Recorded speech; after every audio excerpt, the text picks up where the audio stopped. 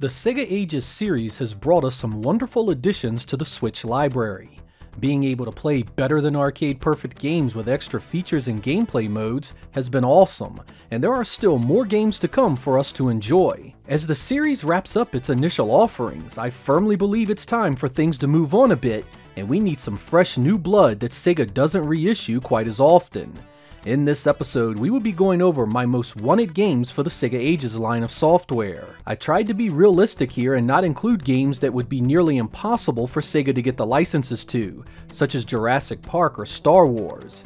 I also tried to look at the list from a standpoint of moving away from early arcade games and Sega Genesis releases, but not launching full bore into Model 3 and beyond. I wanted the list to sort of be the next step in the evolution of Sega Ages, and I hope you guys enjoy it.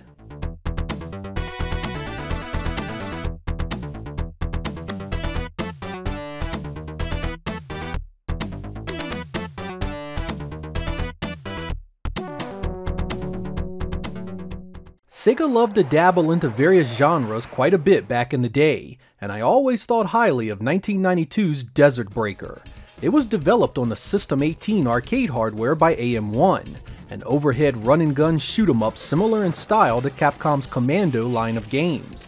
Sega was wise enough to include an evasion mechanic that allows you to avoid enemy fire, and you need to use it often to get anywhere in this challenging experience.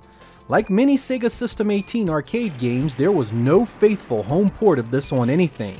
Aside from the power-ups and two-player co-op you'd expect, Desert Breaker also is a good-looking and sounding game. Well-animated sprites and explosions often fill the screen, everything full of color that is often accompanied by great set pieces, such as vehicles, bridges, and mountainsides. All that visual goodness is backed up by a great list of music that hammers home the intensity of the on-screen action, sewing it all up into one hell of a great package. I feel it would need an easier set of difficulty options, however, as the arcade is absolutely insane even on the easiest setting. Being able to play this co-op across two Switch systems would be great, and I think a lot of people who have never experienced it would find more than enough here to justify its purchase.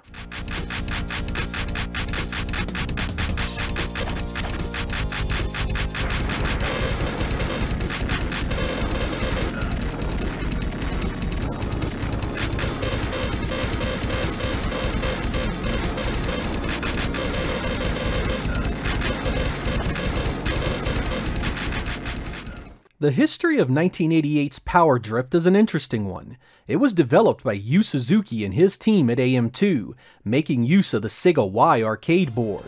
I'm sure most of you know this game well, Sega's first kart racer, and as much a spectacle as it was a racing game. The multi-level tracks were short, fast, and chaotic, lending the game an intensity not often seen in other racers of the era.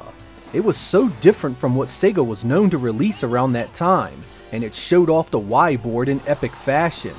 It had the incredible smoothness you've come to expect from Sega's arcade games, but unlike games like Outrun, Power Drift had massive hills and even jumps baked into its crazy track layouts. While many of Sega's superscalers would come home to the Master System and Genesis over the years, Power Drift didn't get the actual Sega treatment until a Saturn Sega Ages release landed 10 years after it debuted in the arcade.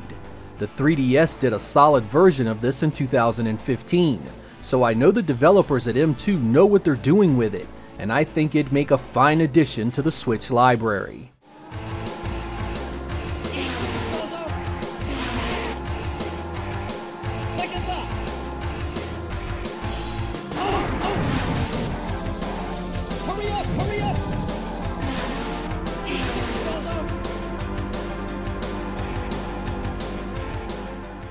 When I first saw 1991's Radmobile, it utterly blew me away. Developed on Sega's awesome System 32 arcade board by AM3, it was sort of a mix of Outrun and Power Drift, rally-style racing with checkpoints and other racers trying to impede you at every turn. There were great visual touches like weather effects and headlights that were orders of magnitude more impressive than anything we'd seen before it. There was even a rear-view mirror in place while all this other stuff was going on, bringing the superscaler to new heights of realism. Unfortunately, Sega chose not to pay much attention to this one after its arcade release. and it would only appear once as the Sega Saturn game Gale Racer that was only released in Japan. That version was not arcade perfect, and it's high time we finally got one. The version of this we won is actually called Rad Rally, the multiplayer version of Radmobile that featured a twin cabinet in the arcade.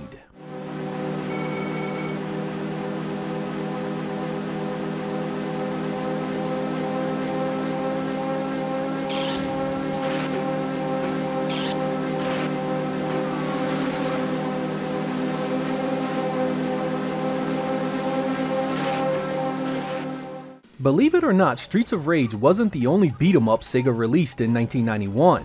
We also got AM2's Arabian Fight, a System 32 entry into the genre with massive scaling sprites, screen-filling magic attacks, and up to 4-player simultaneous multiplayer. It really was unlike any beat-em-up you'd ever seen at that point, having more in common with games like Guardian Heroes that would appear years later. The story is of your typical Rescue the Princess variety, but the game excels based on its art and visual flair. The giant sprites are animated well, and each magic attack is accompanied by animated sequences showing the character casting them. This is yet another System 32 arcade game that has never been released on anything outside of the arcade, making it a prime target for something like Sega Ages. I think the 4-player action and unique aesthetic of the world would certainly grab the attention of many retro fans, and finally give this game the attention it deserves.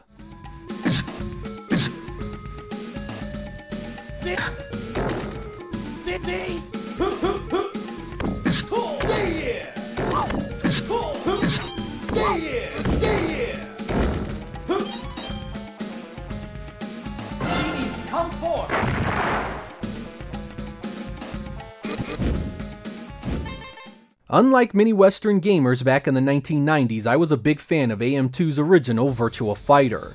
It had blown me away in the arcade, and then again when I got it on my import Saturn in 1994. The problem is that there's never been a perfect home version of the original 1993 arcade game. We had the 32X and Saturn versions that weren't even close, and we had the PS2 special release that mimicked its visual style, but was a far different game. I'd love to see it in Sega Ages with perfect polygon counts and an arcade-accurate frame rate.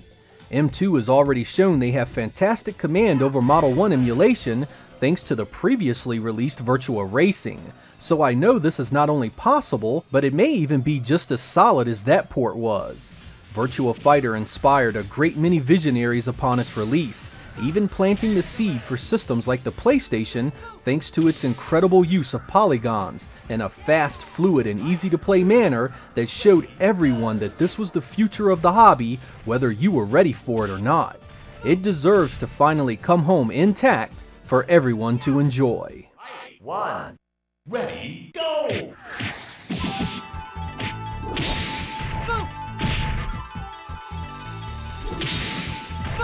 K.O.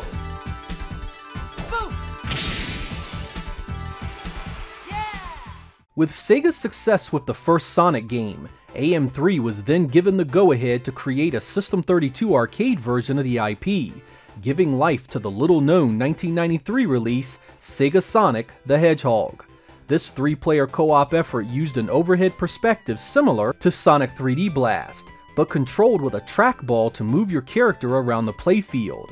This setup created a completely different feel from the previous games, made even more different by its obstacle course-like stage design that focuses heavily on surviving your area as opposed to fighting enemies. Along with Sonic was Mighty the Armadillo and Ray the Flying Squirrel, the first time we'd see either of these characters in the Sonic universe. The challenge of getting this one in Sega Ages is adapting the play mechanics down to analog-style control. I can tell you by trying to play this with a controller in MAME, it isn't easy, and there will need to be some big changes to make it work. This is likely the reason why the game has remained an arcade exclusive all these years. If M2 can crack the interface puzzle, I just know this one would be awesome to have on the go.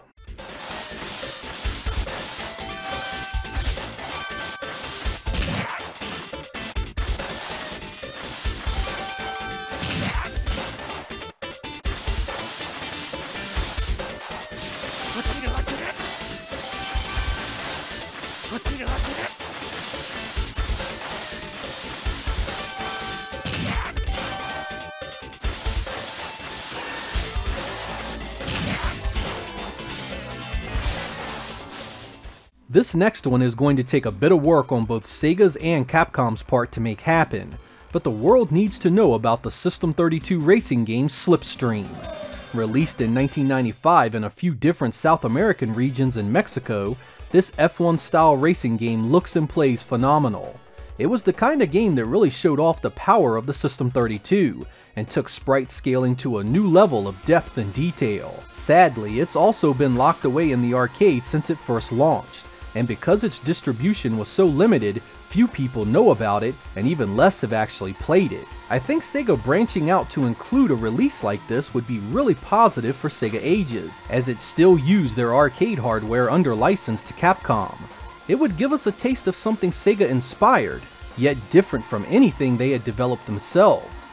Sega's history is full of familiar IPs that get a lot of attention, and it really is time for those in the shadows to step forward and be given a fair share of the limelight.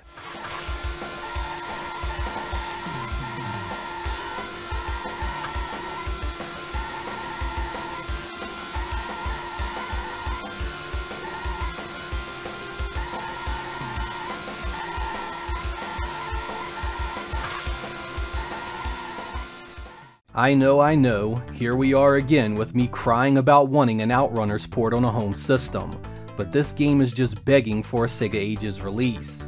It came out in the States in 1993 and just shocked the hell out of me with its incredible presentation and gameplay.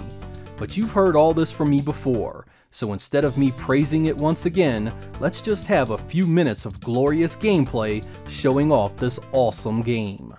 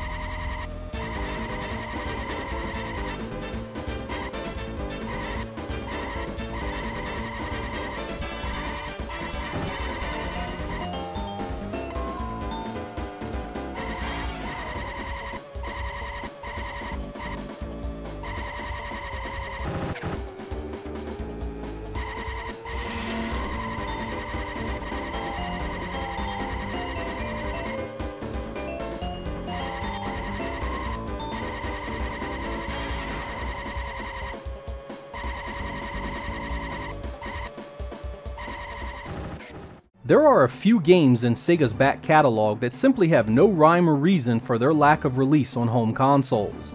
Golden Axe: The Revenge of Death Adder is perhaps the most vexing.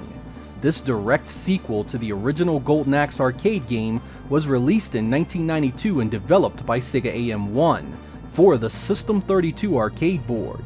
Taking advantage of the power provided by this board, you get large, well-animated sprites, multi-path stages with forward-scrolling elements, and even 4-player co-op. It was one of Sega's most profoundly improved additions to the beat-em-up genre, besting the original game in every single way. If you thought the full-screen magic attacks of Golden Axe were impressive, just wait until you see the screen-clearing power of these new characters. For too long has this awesome sequel been sidelined, forgotten, and unavailable. The Sega Ages line would benefit heavily from such an addition, and any extras like online multiplayer or extra characters would only sweeten the deal.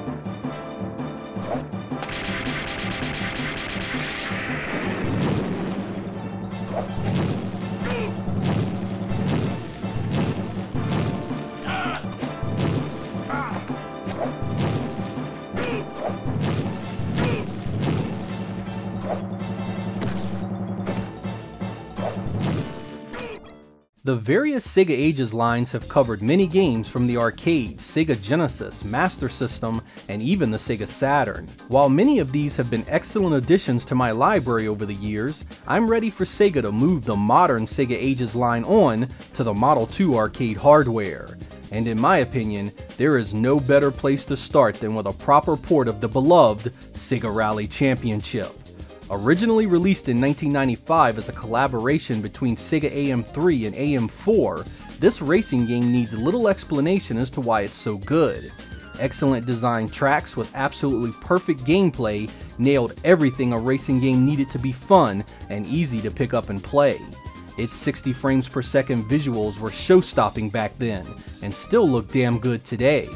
This was released on the Saturn and PlayStation 2 in the past, with M2 actually doing that PS2 version themselves, so there is precedent here.